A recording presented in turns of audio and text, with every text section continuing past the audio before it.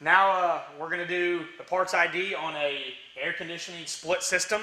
You see all three parts here, but we're just going to focus on two today.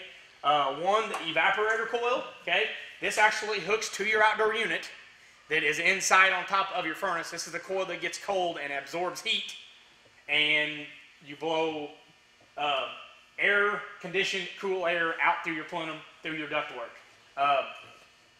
This is our expansion valve. TXV is the type of metering device that is on this system. You can also have fixed bore or piston. We'll talk about those later.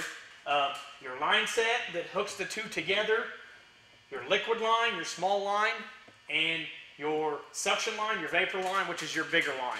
These happen to be 3/4 and 3/8. Okay. Right here is a sight glass. That's so you can see the amount of liquid refrigerant that is in the liquid line. Ideally, with the system running, you want to see a clear, full of liquid sight glass. Okay. When we move on down the liquid line, we're going to see a filter dryer.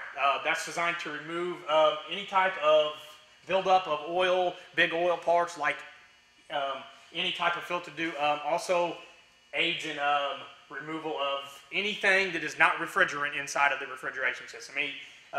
Any type of acid or moisture that's inside the